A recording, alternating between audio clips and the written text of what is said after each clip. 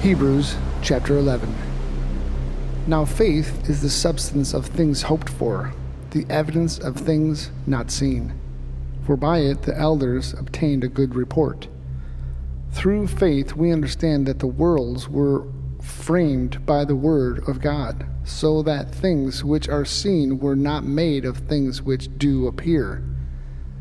By faith Abel offered unto God a more excellent sacrifice than Cain, by which he obtained witness that he was righteous, God testifying of his gifts, and by it he, being dead, yet speaketh.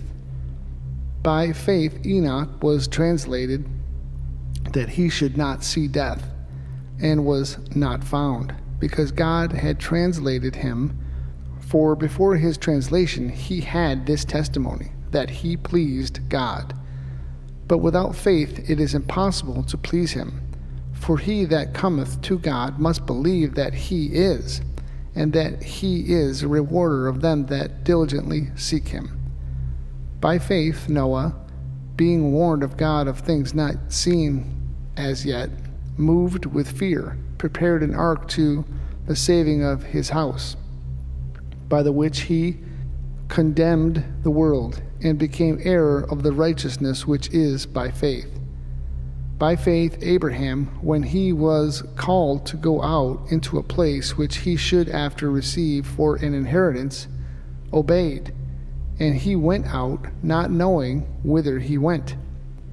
By faith he sojourned into the land of promise, as in a strange country, dwelling in tabernacles with Isaac and Jacob, the heirs with him of the same promise. For he looked for a city which hath foundations, whose builder and maker is God.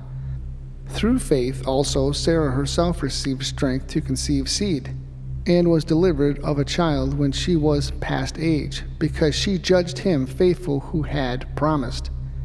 Therefore sprang there even of one, and him as good as dead, so many as the stars of the sky in multitude, and as the sand which is by the sea shore innumerable.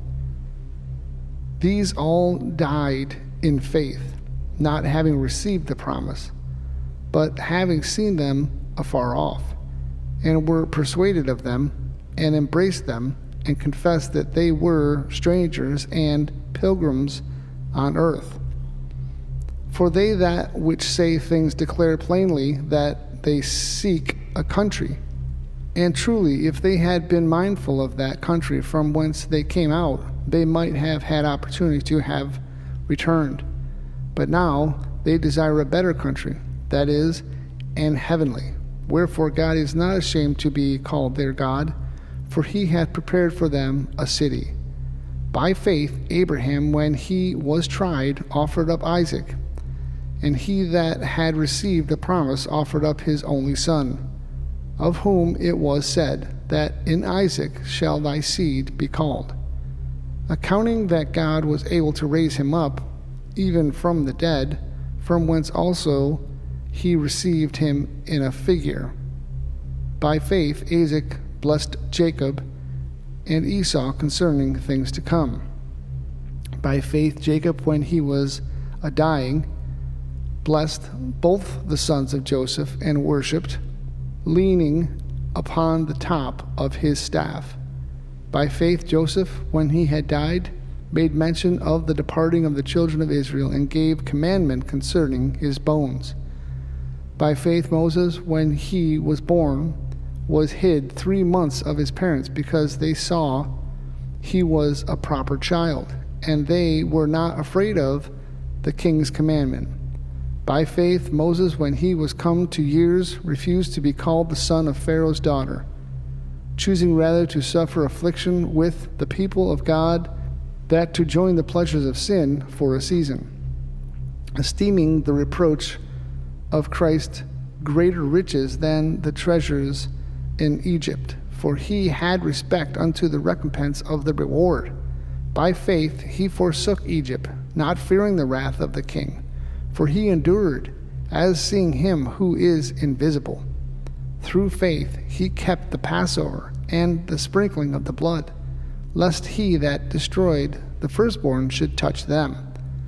By faith then passed through the Red Sea as by dry land, which the Egyptians, assaying to do, were drowned.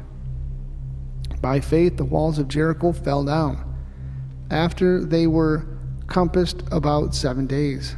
By faith the harlot Rahab perished not with them that believeth not, when she had received the spies with peace. And what shall I more say? For the time would fail me to tell of Gideon, and of Barak, and of Samson, and of Japheth, and of David also, and Samuel, and of the prophets, who through faith subdued kingdoms, wrought righteousness, obtained promises, stopped the mouths of lions, quenched the violence of fire, escaped the edge of the sword, out of weakness were made strong, waxed valiant in fight, turned to fight the armies of the aliens. Women received their dead raised to life again, and others were tortured, not accepting deliverance, that they might obtain a better resurrection. And others had trial of cruel mockings and scourgings, yea, moreover, of bonds and imprisonment. They were stoned, they were sawn asunder, were tempted, were slain with the sword. They wandered about in sheepskins and goatskins, being destitute, afflicted, tormented, of whom the world was not worthy. They wandered in deserts and in mountains and in dens and caves of the earth. And these all, having obtained a good report through faith, received not the promise, God having provided some better things for us, that they without us should not be made perfect.